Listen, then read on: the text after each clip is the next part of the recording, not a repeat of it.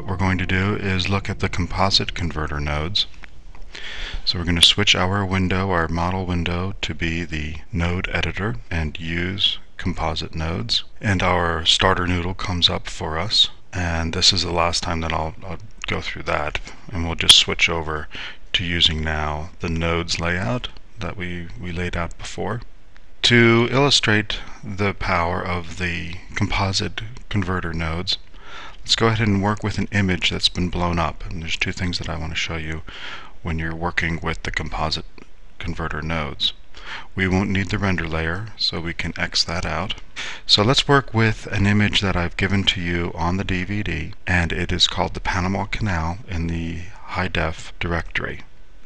So we do a space, add the image input node, go ahead and load new. Then in your blend directory, under textures and images for HiDef, Panama Canal HD.jpg. So let's go ahead and space converter separate YCbCr. CB stands for chromiance in the blue, CR is chromiance in the red. And that's a very long menu. So when you're going to add these, you want to start with your cursor way up at the top of your display, because by the time you scroll all the way down to converter and all the way down to combine, the thing is like almost off your screen. So we grab it and move it up here and then thread it down. So when we do a render, I clicked on the do composite, the render comes out just great. So let's play with these channels. So what we're going to do, remember the color ramp node, go ahead and create 3 color ramps and insert them in here. So space, add converter color ramp, there's one, and thread the Y's to the Y's. Now that we've used our inputs, we can just go ahead and click the plus sign there, and that collapses this babe to give us a little more room. Shift D to duplicate, hook up the blue chromiance, Shift D to duplicate the red chromiance. And now we have the exact same image run through the color ramps. Alright, now we can look at each channel individually, and each channel is really just a black and white image that provides the map to this combine YCbCr node. It's actually a very complicated math thing that's going on to separate out the channels and to recombine them. You can look that up on the internet to see the actual television formula that's used. In any respect, this CbCr reflects better how phosphors and LCD TVs actually produce the color, so that the signal that's transmitted is a lot more efficient and a lot more resistant to errors, I guess, in transmission. And that's why we've come up with this new standard, if you will, particularly for HiDef. Alright, so if we click on the viewer node and press Shift D to duplicate that node and thread the output of the luminance channel, the Y channel, we now get the black and white image of this color picture.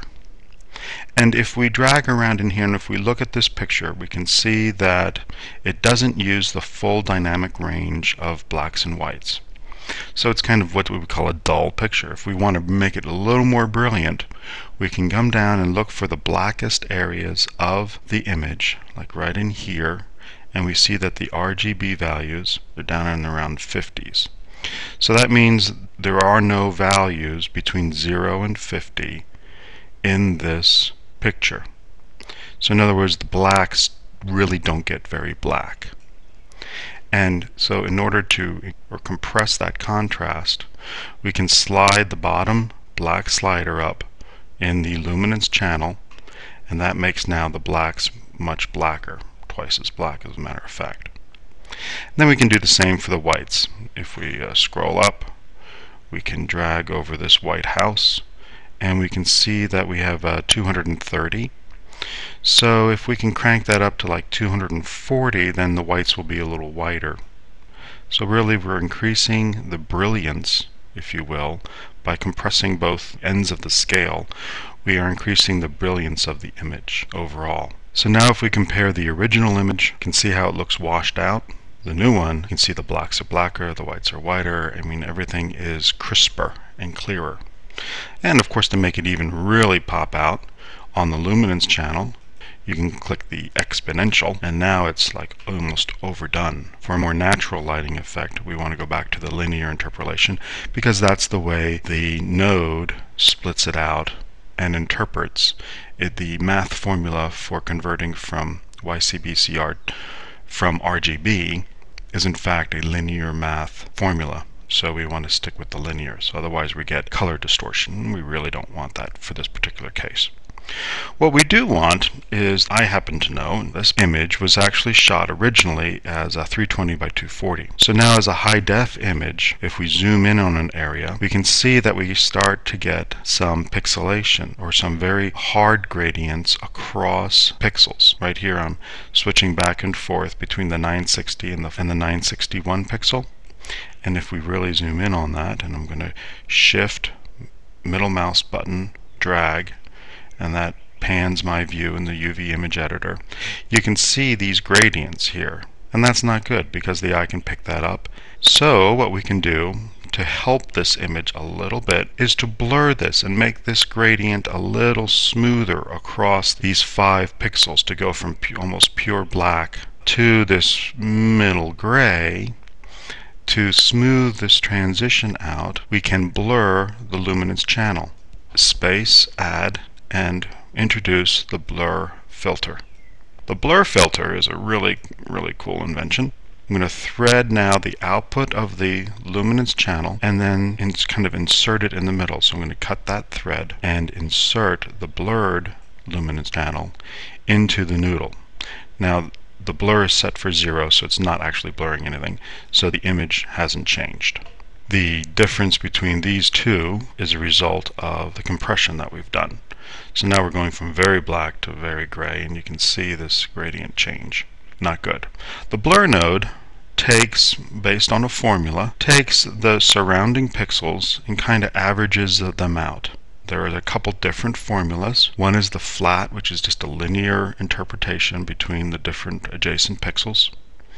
There is a tent, and a quad, and a cubic, and a Gaussian, and a cat-rom, and a mixed kind of filters. I'm going to use the tent filter, because the tent filter gives you more of a drop-off kind.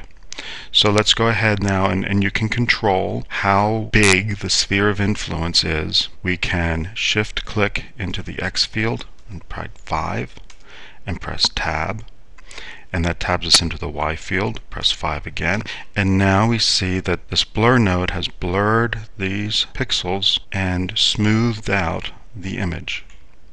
And now that little highlight, I guess, on the water where the water spout's coming out is much smoother and not nearly as grainy as it would have been without the blur.